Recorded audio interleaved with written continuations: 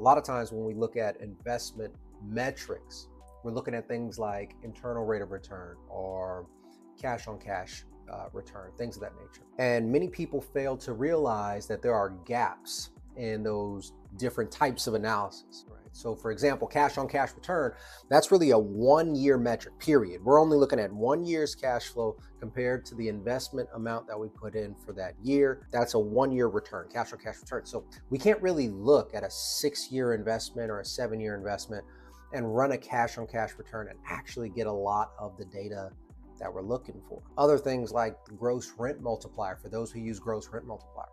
Gross rent multiplier is quite literally just the total rent multiplied. That's it. It takes into account none of the expenses, none of the vacancy, none of those other things, which makes you wonder, like, why would you even use it? Right? Which is why I don't personally use it, but many people do. So today, what we're actually going to be talking about is something that encompasses all of these things, and it's something called capital accumulation. So what is capital accumulation? All that basically says is, hey, look, if we're going to compare two different investments, investment A to investment B, then what we want to do is we want to see at the end of the day, which one is going to have the most money, which one's going to have the most money stacked up. So with capital accumulation, what we're going to say is, all right, all things being equal, if investment A had $15,000 and investment B had $10,000, how do we see what the total amount would be if we can make these apples to apples or oranges to oranges, right? How can we make these similar? So this differs greatly from IRR. If you aren't familiar with internal rate of return, I have made a video about that, but we can spend more time really breaking down IRR in another video. What IRR does not do is it does not take into account the disparities, right? The difference in the investment amounts from the beginning to the end, right? Whether it's 10,000 or it's 15,000. It doesn't take necessarily into account the holding period. We might have 5 years in one and 7 years in another. It doesn't matter because the IRR is a percentage. It's based on the performance. So you could have a 10% IRR on something that you held for 3 years or one that you held for 5 years. You can have a 10% IRR on a $10,000 investment or a $15,000 investment. Capital accumulation says, all right, well, if you have A and B, 10,000 and 15,000, let's make these things equal. So the first thing that we do is we have to find what our reinvestment rate is. Now, what a reinvestment rate means is if the cash is not in this one investment, investment A, let's call it, if it's no longer an investment A, we have to put it into another investment so it can grow. So what is that second investment going to be for us? Now, in this situation, this is the conversations that investors are having all the time, right?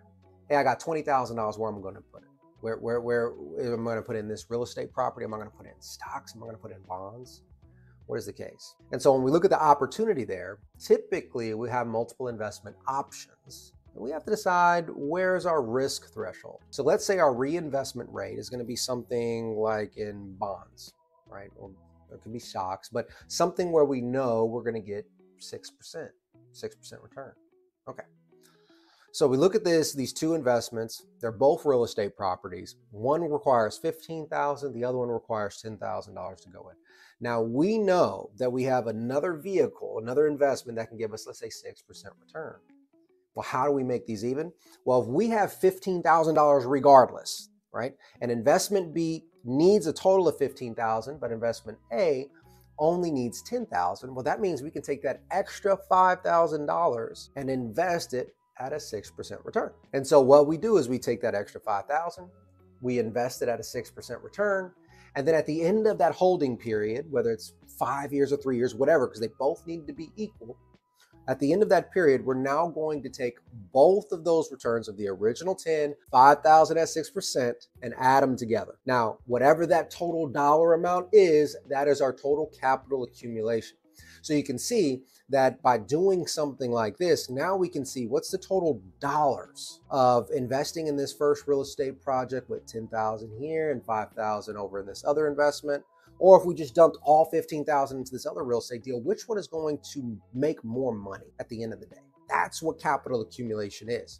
And so it's a very important factor as, you know, when you're working with somebody who's helping you with investment analysis, when you're working with somebody, or if you are the broker, and you're representing your client on a commercial deal, or if you are the financial advisor and you're working with your client, understanding the goals. What is the goal? A lot of times people will say, man, I need a return of 12% or I need a return of 8%. Great, but why? Because the 12% is just one piece of the overall puzzle. Is it 12% that you need, or is it a dollar amount that you need? And if it's a dollar amount, why? Matter of fact, if it's a dollar amount, do you need it to come out monthly, or can you wait 10 years to receive it? All of these things matter when we start evaluating different types of investments and we understanding the different metrics or measures that we need to use. So anyway, guys, enjoyed this. Please go ahead and hit the like, hit the subscribe. I mean, we out here on the road making videos, man, making content. So hit the like, hit the subscribe. It's been a while since I said this, so I got to remember how it goes. If you want to continue to support Mike, go and hit the like, right? And then if you guys are interested in getting any type of bookkeeping services, investment analysis services, anything like that, you guys can also reach out to the company. Email directly at info@g2businesssolutions.com, or you guys can find the scheduling link near the description down below. All right, guys, talk to you guys soon.